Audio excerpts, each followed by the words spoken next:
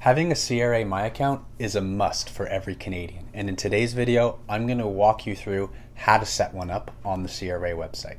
So the first thing we're going to do is get to the CRA website, and once you're there you're going to look for the green button that says sign into a CRA account. Look for another green button that says My Account. Again, My Account for individuals. Next, since this is our first time creating an account, we're going to hit that CRA register button. From there, we're going to enter our SIN number. That's our social insurance number. You can get that either from your SIN card that you may have, or if you have a copy of your prior year tax return handy, it'll be on your tax return. So enter in your SIN.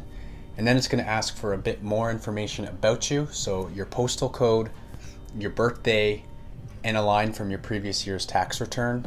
You'll most likely be able to find that line on the notice of assessment, or if you do have a prior year return handy, just look for the line that it's asking for and enter in the dollar value. Hit next.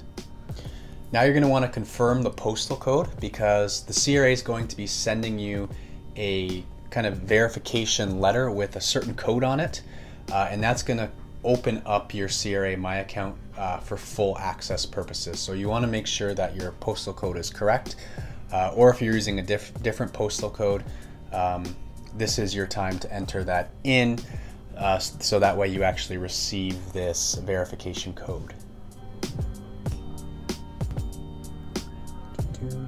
So we're going to confirm that postal code, and now we're going to create our username and password.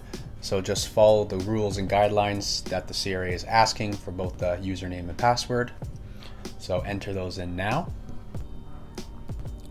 Once done, it's going to run through a few questions and answers for security purposes if you do forget your password or if you're logging in on an unknown device. So you're going to enter those in and then review those questions and answers once done. Now it's going to take us to a terms and conditions page. Once you read that over and you accept the terms and conditions, enter the password that you just created and click I agree.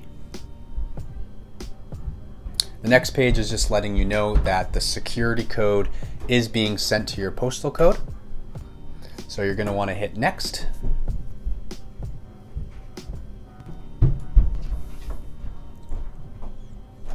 Again, it's going to run you through a bit more terms and conditions, so read through those and hit next again.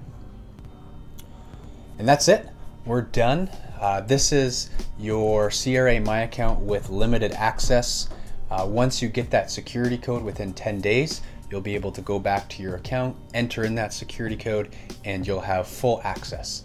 So once we have full access, we're able to do things like review our previous tax returns and notice of assessments, be able to change our address, and check the status of our current year tax return as well.